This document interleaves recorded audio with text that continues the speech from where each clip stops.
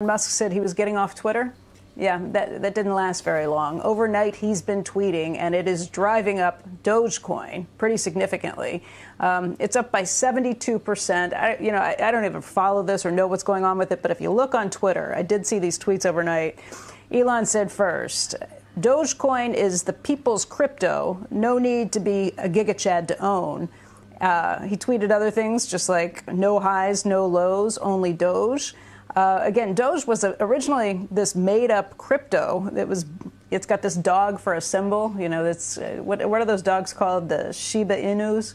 That dog for the symbol. There's another one he tweeted saying, "You're welcome," with a picture of him, his face on Rafiki, the monkey from The Lion King, holding up Simba with a face of the Doge dog on it. So stuff like that's still kind of out there. He also mocks the shorts with some of his tweets overnight. He said, "I am become meme, destroyer of shorts." So again, this fight against the shorts kind of carrying on through Elon Musk with his tweets overnight. It's a cryptocurrency that was started as a joke.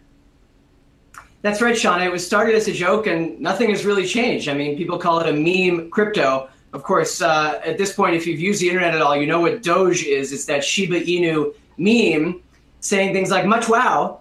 And it is up 700% in 2021 so far. You mentioned the Elon Musk tweets. He has done it quite a few times, and that certainly has added fuel to the fire. But already, Dogecoin has really been kind of a buzz on social media. That's what's driven the price higher.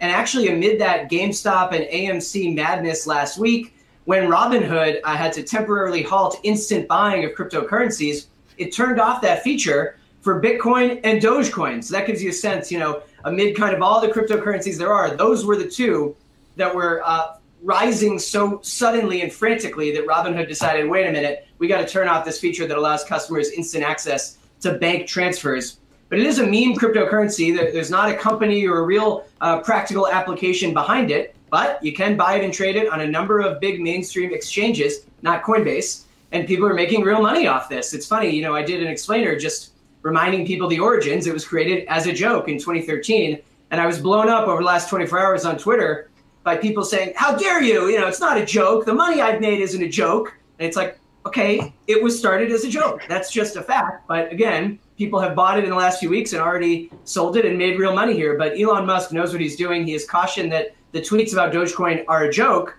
but that doesn't stop the price from going up when he tweets about it.